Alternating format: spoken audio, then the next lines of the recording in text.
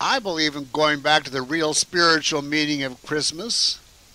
What is the real spiritual meaning of Christmas? Do you think that Jesus or religion is the source of Christmas?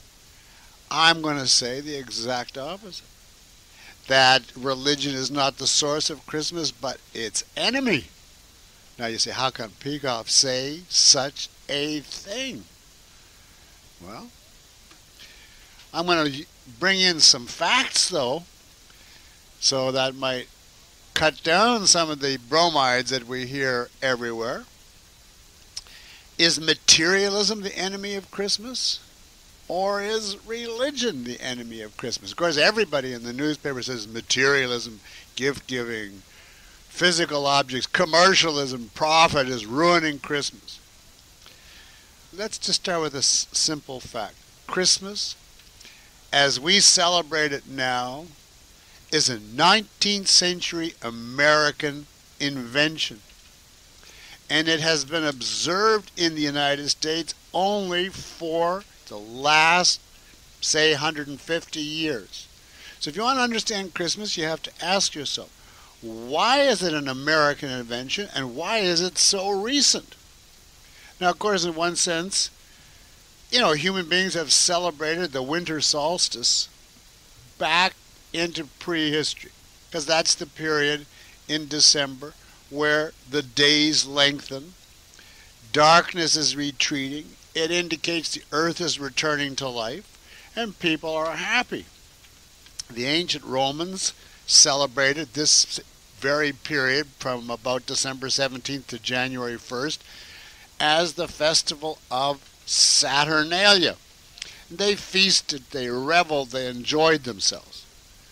What did the early Christians in the 1st, 2nd century A.D., what was their attitude toward the revels, the happiness, and so on during the December period? They ignored these Roman celebrations. They knew perfectly well that December was not the month of Jesus' birth, and in any case they regarded birthday celebrations as a heathen custom.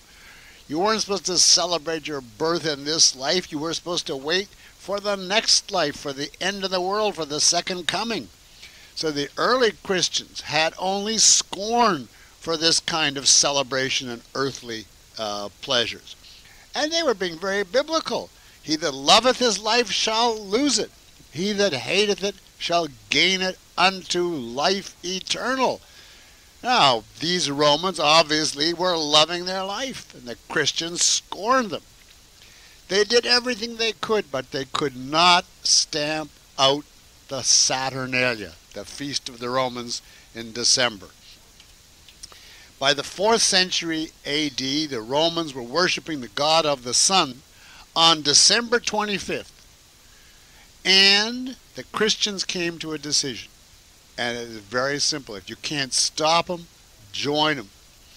They proceeded to claim, knowing perfectly well that this was not the truth, they proceeded to claim that December 25th was Jesus' birthday too, and that the solstice holiday now belonged to the church.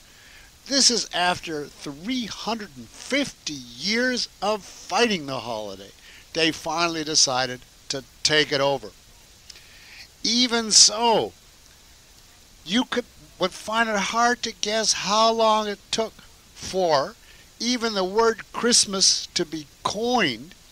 It was coined about 1050, another 700 years later, and it was observed in Europe only since about 1200. In the U.S., Christmas wasn't even a federal holiday until 1870. Now, why did Christmas develop so slowly? Because the Christians, even after they took it over, were extremely ambivalent about it. On the one hand, it was inherently a heathen pro-life festival, the festival of earthly renewal. It demanded, therefore, earthly concern and earthly pleasure from men. And on the other hand, the Christians rejected all of this. They preached renunciation, sacrifice, the coming into the world, the importance of the afterlife. Don't go around reveling, they said. Emulate Jesus who came here to suffer and die. So the Christians were in this tremendous predicament. They took over a pagan holiday of worldly enjoyment and tried to make it a red-letter day for an otherworldly religion. And that's what has been tearing Christians apart about Christmas for centuries.